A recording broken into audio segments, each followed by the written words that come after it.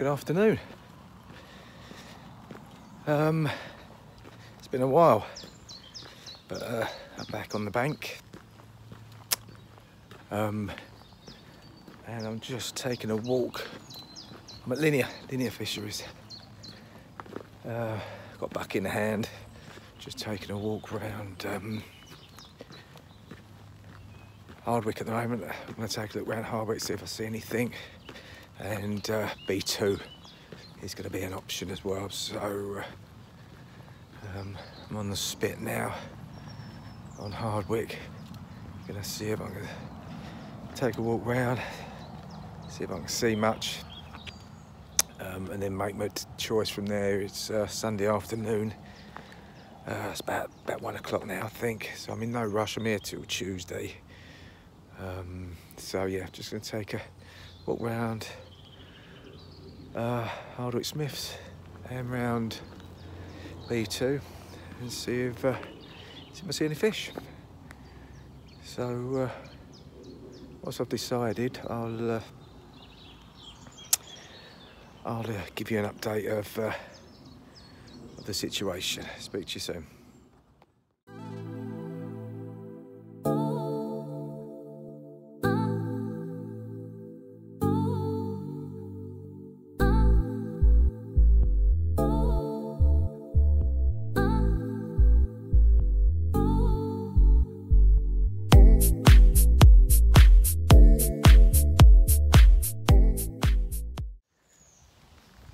Okay, so I've taken a walk around Smith's Hardwick. It's nice weather, so it's very busy on there. I didn't see any fish, and to be honest,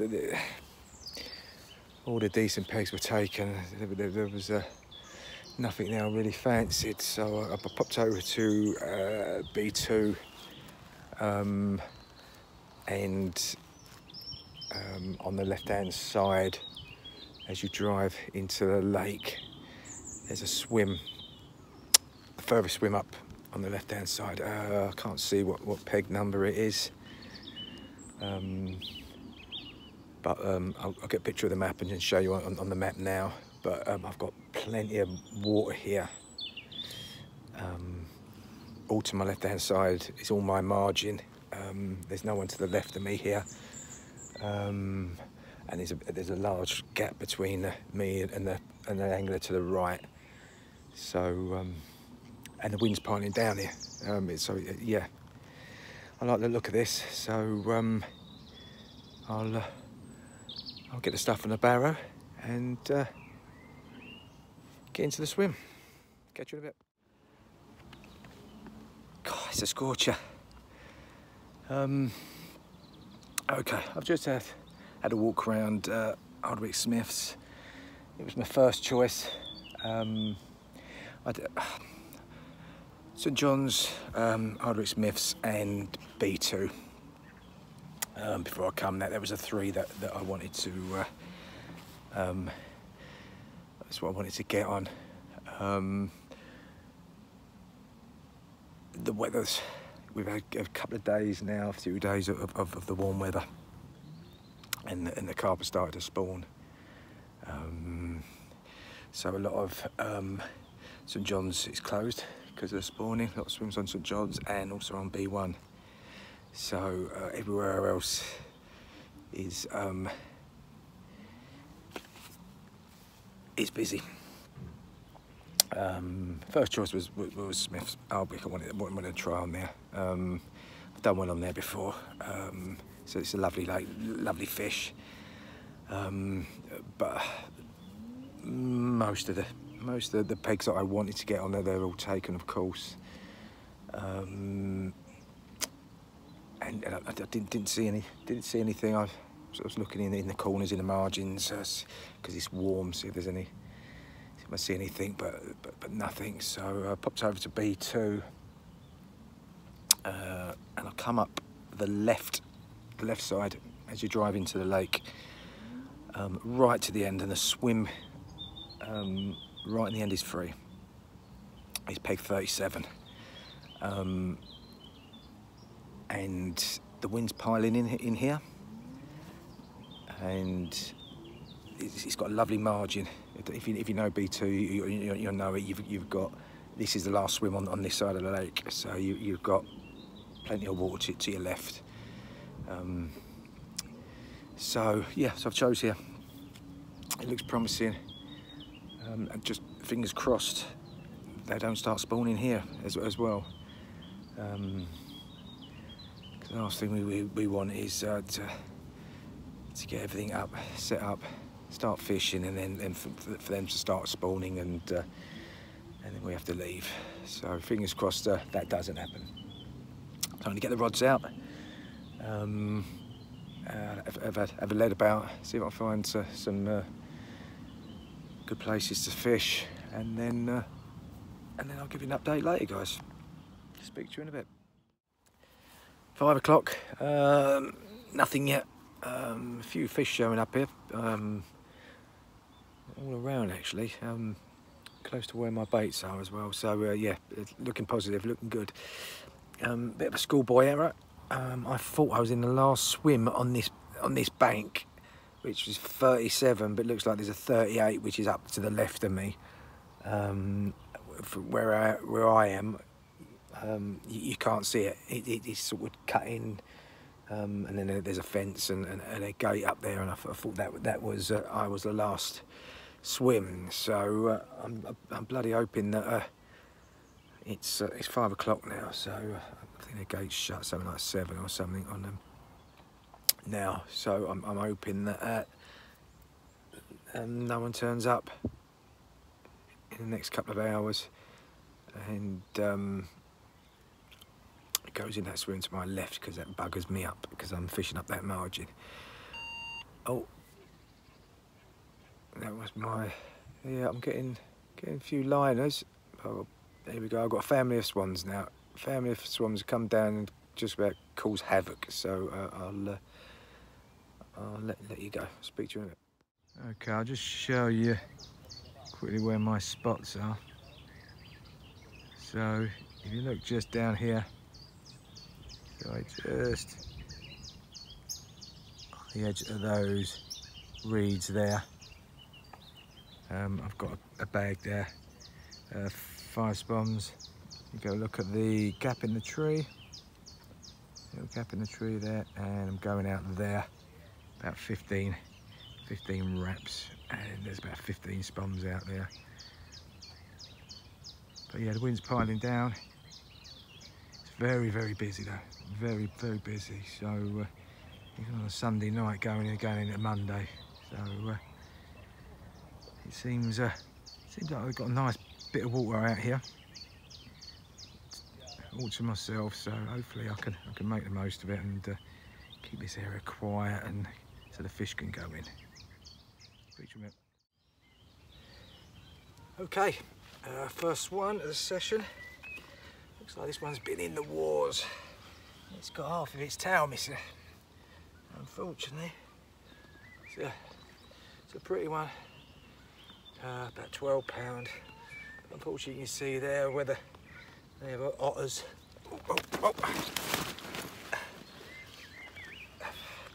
Whether they've otters up this way, whether it's been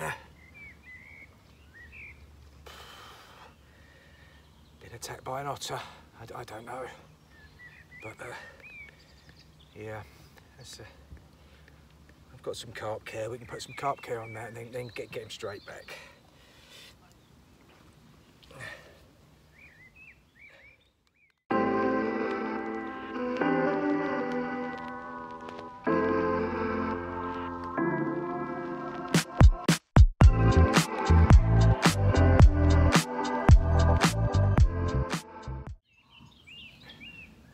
Okay, second fish. Beautiful dark chestnut. Mirror. Oh, let's get her up. Let's get her up. Oh, she's still a bit lively. There we go. 17 £. That was on the bag over the spot. 15 wraps out. Beautiful, beautiful colours, beautiful fish. And it fought like a 30-pounder. But yeah, beautiful. In the evening sunlight, it's gorgeous fish. Let's get it back and get the rods back out.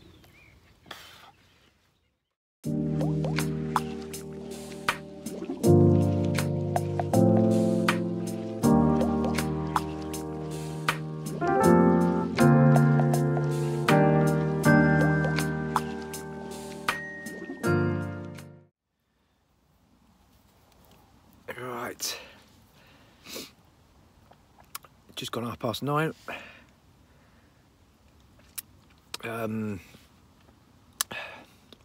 Sort of just finished having something to eat.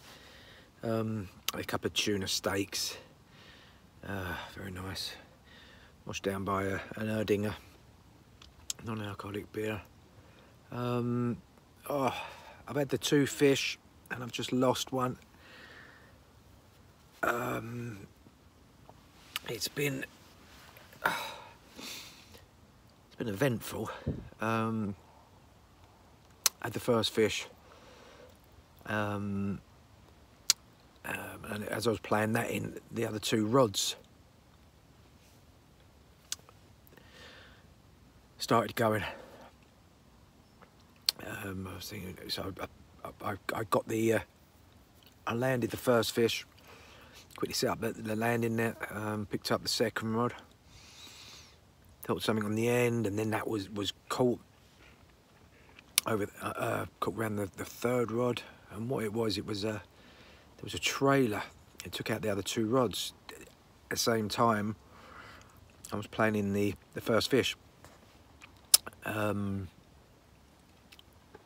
So it was a bit of a knit one, pearl one, and eventually got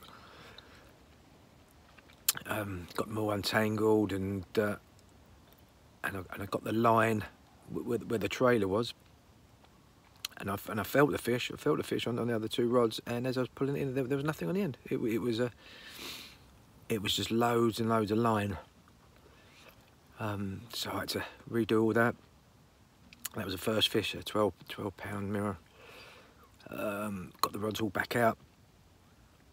Then I was visited by a family of geese, who then decided to take out all 3 rods again. So redone all those rods, got them back out again. Then I had the 17, which also decided to actually absolutely go nuts and fight like a 30-pounder, and that took out all my other rods as well. So I've just been, I've been all over the place. As I said, I've just managed to sit down, had my dinner about 9 o'clock it was, and I've just had a run on the bag again, and I lost it. The lead core. The lead core. There was whether it was the loop or whatever. It was a quarter.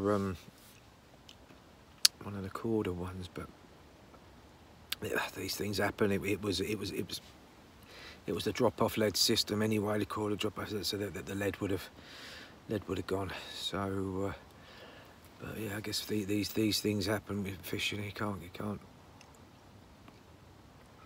get everything in, and so yeah, I've just redone that rod. I'm having success, and everything's come on the one rod, on the baited spot at 15 wraps. On the bag. Then I've got another rod on that baited spot, but it's not in a bag. It's just in a slip D rig, and I've had nothing on that, so I might swap that over to a bag. The bag seems to be producing. and the third rod I've moved off the margin now because I saw lots of fish showing and lots of feeding bubbles, so I put the third rod right in amongst those. There's lots of fish down this end, lots of fish showing, so I expect quite an eventful night tonight. Let's hope I've backleaded everything up now, so hopefully we won't get taken out. If we do get one, they won't take out every single rod. Anyway, right, I'm going to relax for a bit now. It's like I said, it's actually been crazy for the last couple of hours or so. So, any updates? Any fish? I'll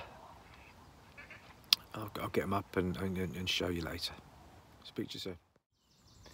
Morning. It's 20 past 7.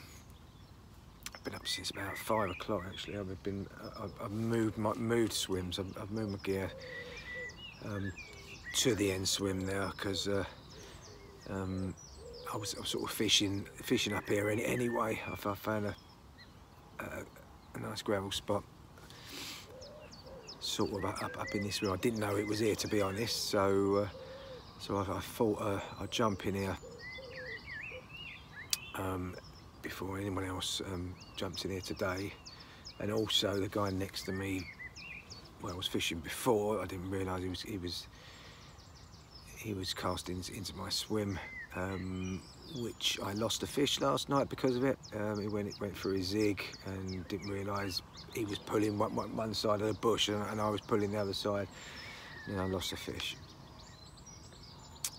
So yeah, 2 lost fish last night, and that was about it.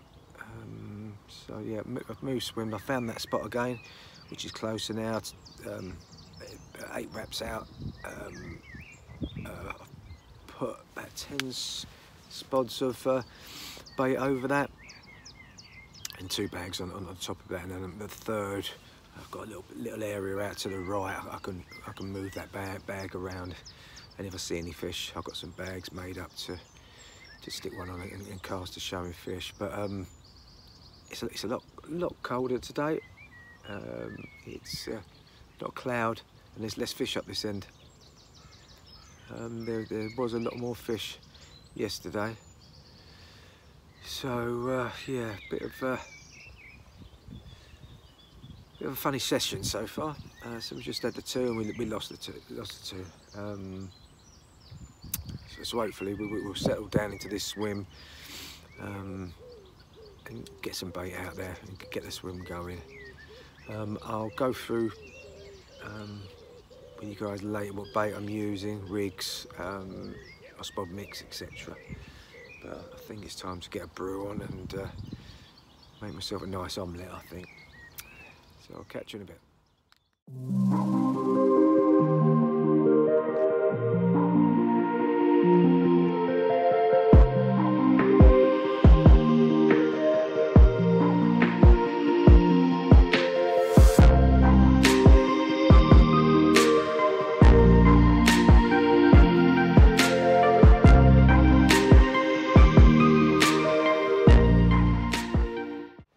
Afternoon, guys. 3 o'clock Monday afternoon, and it's been a struggle today. No fish today, but the weather's spot on. It's piling up this end.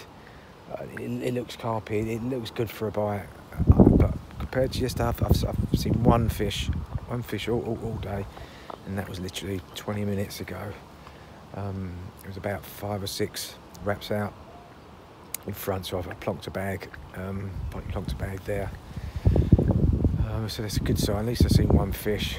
I'm just topping up with a few spoms, freshen the spot. So what I'll do, I'll quickly show you what I've got in my spod mix this session. Let's have a look and see what we've got in here. There we go. So we've got that's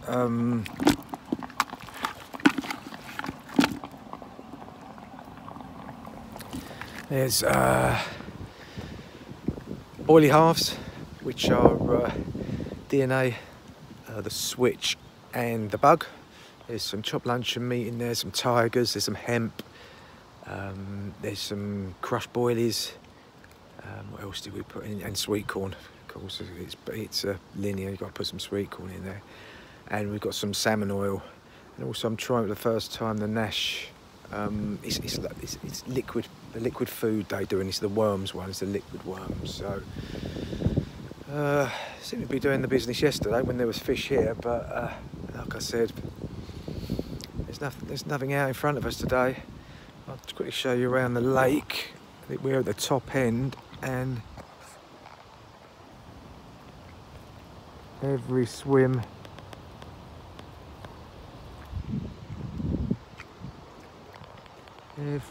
is taken. Every swim's taken, and there's the two right in the corner, right at the end. There's guys in there as well. I did pop down to the shop earlier, get some bits, and it's busy all round for a Monday. I'm very surprised. So I don't think I'm going to move. We're only here till tomorrow.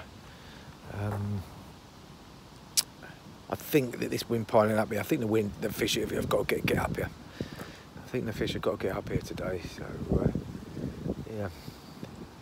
Okay, hopefully next time I touch base, we'll have a fish on the bank.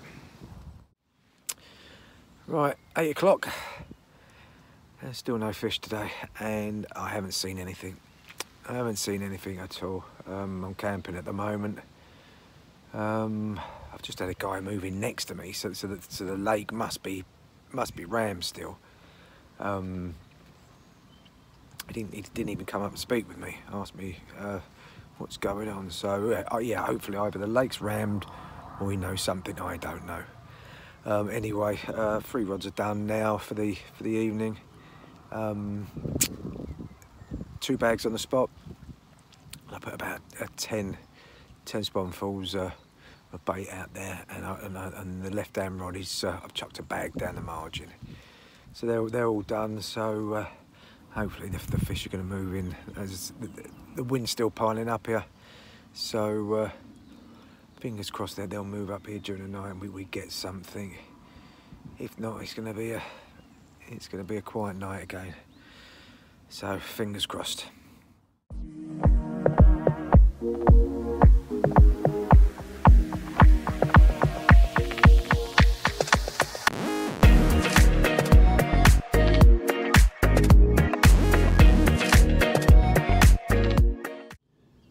Morning. What are we, 7:30, and it hasn't stopped raining. I think it started yesterday, Monday, about early afternoon. And then we had a break in the evening. I managed to cook myself something to eat, and it started again. Horrible drizzle, and then it came down, and it hasn't stopped. It's literally just stopped now. It rained all night, and the temperature's dropped. It's I've even got my fleece on, and motionless indicators again last night. There's it's dead. It's absolutely dead.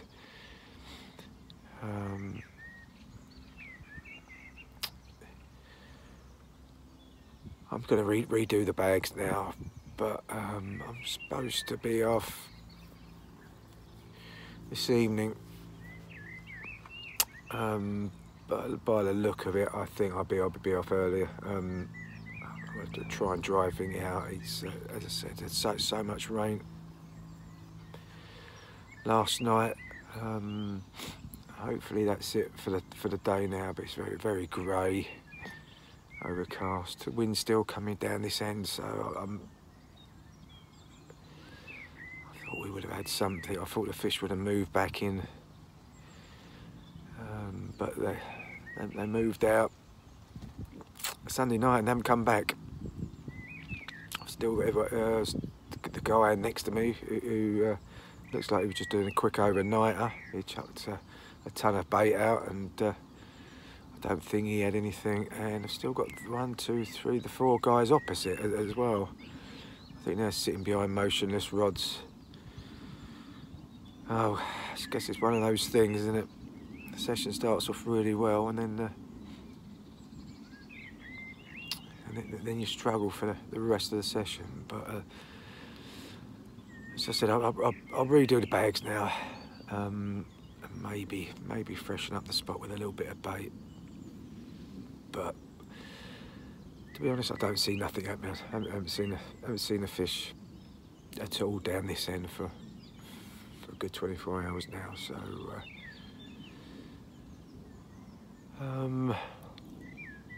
yeah, if I catch anything, I'll update you later. Okay, my fish ain't playing ball. I'm gonna talk you through bags, rigs, hook bait, etc. I use a multi-rig, slip D multi-rig. There we go. And I've attached my bait with a micro ring swivel. Hook is a quarter crank, brand new. That's a good thing about this rig. You can easily take that shrink tube off, or tubing, whatever you want to use. Take the ring swivel off, new hook on, and then back on. There's about 4 to 5 inches of braid there.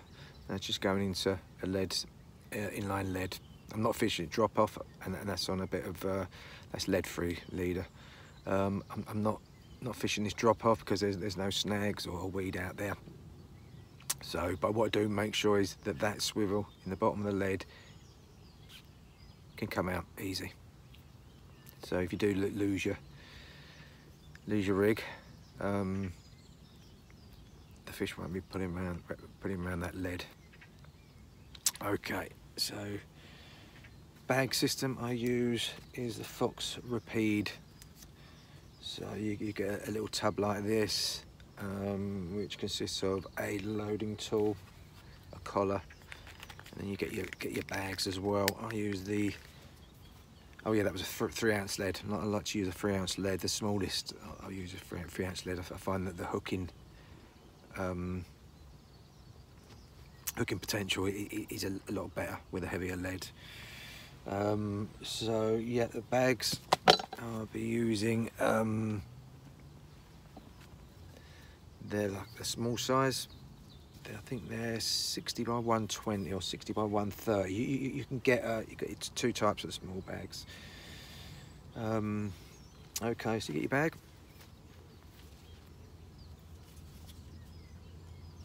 And open it up. Everything's damp here. It's the thing, we're raining. Like I said, it's been raining for 14 hours straight. I think it's been something like that. And this bag's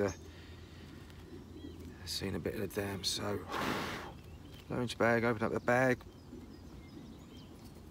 insert your loading tool into the bag like so, then take off your collar. Also on your loading tool, you've got a little slot there for your, put your leader over to hold it in place. So there we go, you've got your loading tool and you've got your bag. I like to put my hook and hook bait in the bottom of the bag, and I like to lay it flat. If I can get it to lay flat, there we go, in the right way. You see, look, I've used the slot on the loading tool to hold my leader. So I'll slide that along, so that's hook and hook bait are flat in the bottom of the bag like that. Then a half a scoop full of pellet. I'll show you what pellet I'm using in a second. And then just tap that down a little bit in the bottom of the bag. Tap that down with your lead. so. And then here, this is where I like to add my glug, which is the withy, the special glaze. Used this for years now. And just squeeze a little bit of that right there. So it's right next to your hook bait. Best place for glug. And then top up your bag. With micro pellets. And tap it down using your lead. Like so. A little bit more. To about halfway the bag, like so. And then if you tap in the centre of the bag, you make a little indentation for your lead to sit in. Make sure it's centre of the bag, and then fill up the rest of the bag around the lead.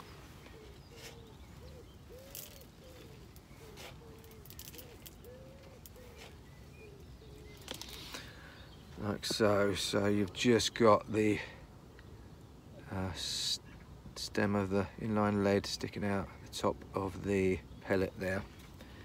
So now tap it down tight. This is where the magic happens. You twist the loading tool while gripping the bag, and that twist that round and tapping down, making that bag solid, like so.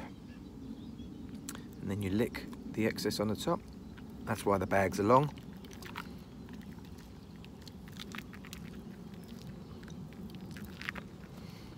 And then you slightly open the loader. Keep licking as you go. And push down.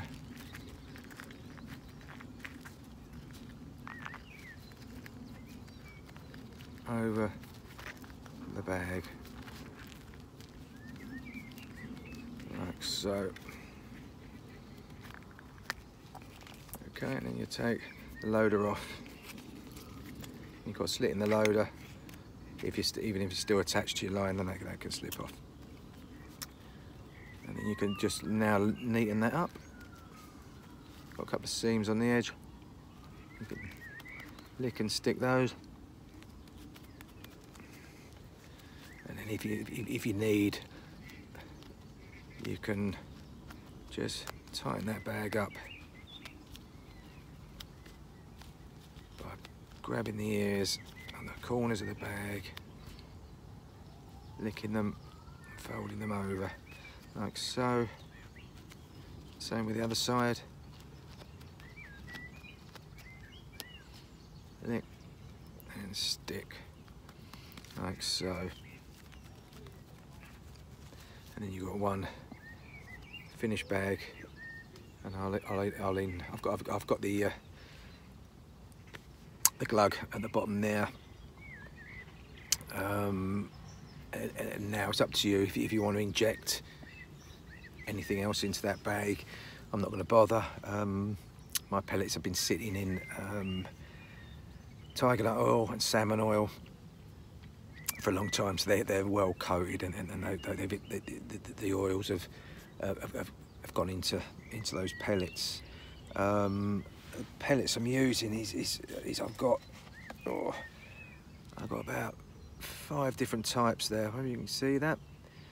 There's some bloodworm pellet there. There's some halibut pellet. There's some betaine pellets. There's some spotted fin sweet corn pellets. There's everything in there. Also some rock salt as well. Like I said, I've been soaking in salmon oil and dynamite baits. Tiger nut oil, which I love. That's great stuff. I'm only going 8 wraps with this. If I'm going 15 wraps or anything above, I will tie the bags normally, but just for ease. These are fantastic. They're quick. So yeah. You want to improve your fishing, you know, and you struggle tying bags, there's a good way to start tying your bags. Anyway, I hope that helps you in your fishing, and I'll speak to you soon. Sitting here thinking about hooks. I use quarter crank. I like the pattern, and they're all microbarbed. But I was just thinking, the old argument, barbed versus barbless, and the pros and cons for each. And why some fisheries allow barbed and some fisheries only allow barbless. You have the argument that against barbless hooks, that they move around and they leave a hole in the fish's mouth. To be honest, I haven't used barbless hooks that often, but I have done when needed, and I've never noticed that before.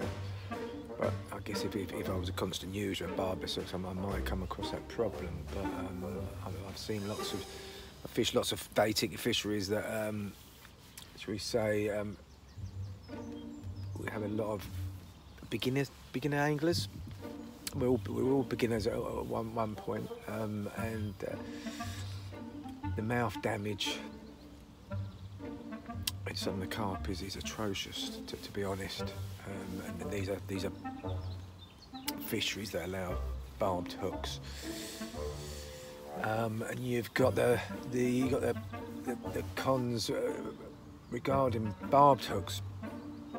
So if you crack off or you lose your end tackle, and the fish is swimming around with a rig with a barbed hook in it, that's, yeah, especially if it's caught in the hard bit of the lip, that's never coming out. So it's going to be dragging that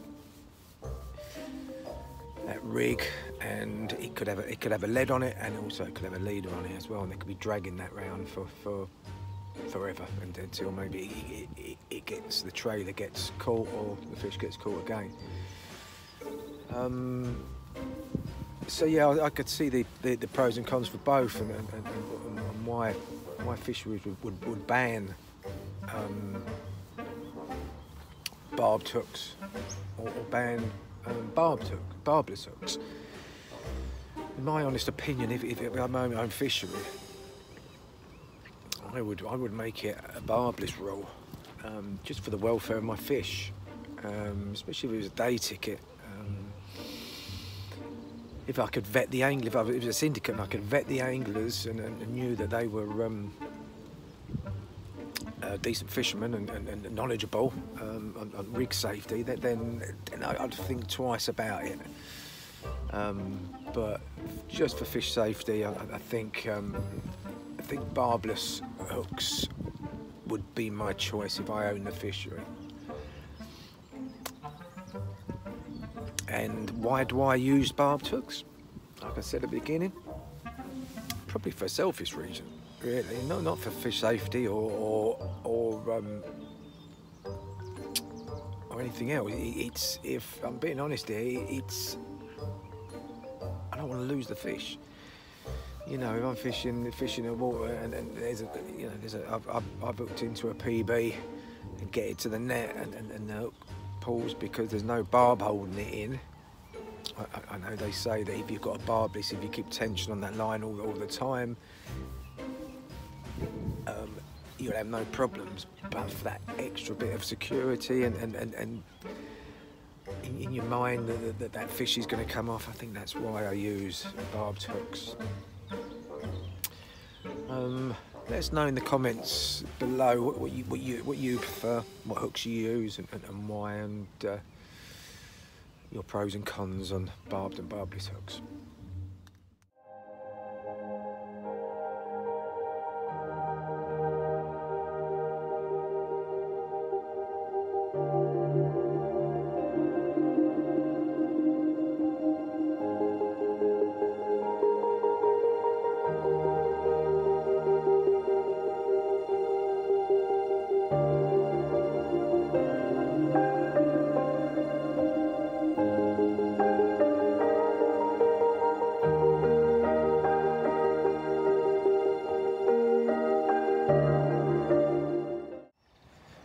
Okay.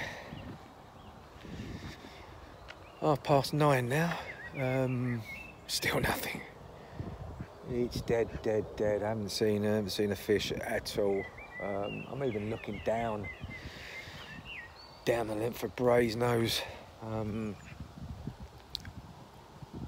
I haven't seen anything. No shows at all. Nothing at all. The wind's still piling up here.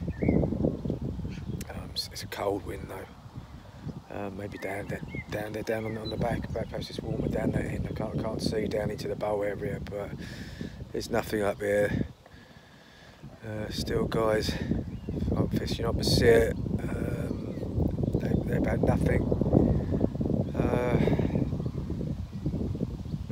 So I think I'll let a slow pack down. And sort of get away midday, I think. I don't see it changing. And the weather's not going to warm up either today. It's going to be like this for a couple of days. So if nothing happens, no fish before I leave, I'll do a last update before I go. But that's the plan. Okay, speak to you. Okay, that's the end of the session. There's the gear behind me, all packed up. Let's have a quick summary. Come up to Linear on Sunday afternoon, is just about 2 o'clock. It's nice and sunny, beautiful weather, very warm. I wanted to get on Hardwick Smiths. It was a choice between Hardwick Smiths, St John's and B2.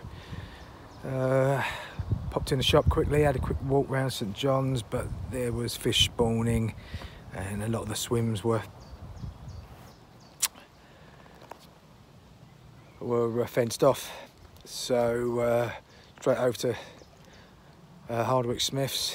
Didn't particularly want to fish on a lake that was spawning in case they all spawned and I'd had to be come off. So yeah, went over to Hardwick Smiths, and the pegs that I had to walk around, the pegs that I wanted were all taken. Perhaps in hindsight I should have turned up a little bit later, people might have left. But there was nothing there, so I popped over to B2. I think they were spawning on B1 as well, so a lot of swims were roped off on B1. So B2 was very busy. I came to the top end. The top end on the left-hand side, I think it was 37, 38. I didn't realise there was a swim in the end, but I went into 37. There was lots of fish up this end. Lots of fish. And we had the 2, and we lost the 2. That was Sunday evening. And then the weather turned. The wind's still been in the same direction, but the weather turned and it started getting colder, and the fish disappeared Sunday night, Monday morning, and didn't come back. So I've been sitting here behind motionless rods until now. I've had better sessions. I've had worse sessions, so it was mediocre. I didn't like losing those 2 fish either. I don't usually lose fish, and like I said, there was lots of fish up here at the beginning of the session, and then they buggered off. Oh well. Okay, next session in June. I think we're going to get out in June, and maybe we're looking at 3-nighter. But it'll be close to home. I'm going to be fishing with friend Rob again, who's a catfish member, so it'll be a carp water, and I think it will be local to us, probably Willow's Farm, the farm lake. So look out for that one on the channel. That'll be sometime beginning of June. So if you're out on the banks or if you're heading out, good luck, tight lines, and I'll catch you on the next vlog.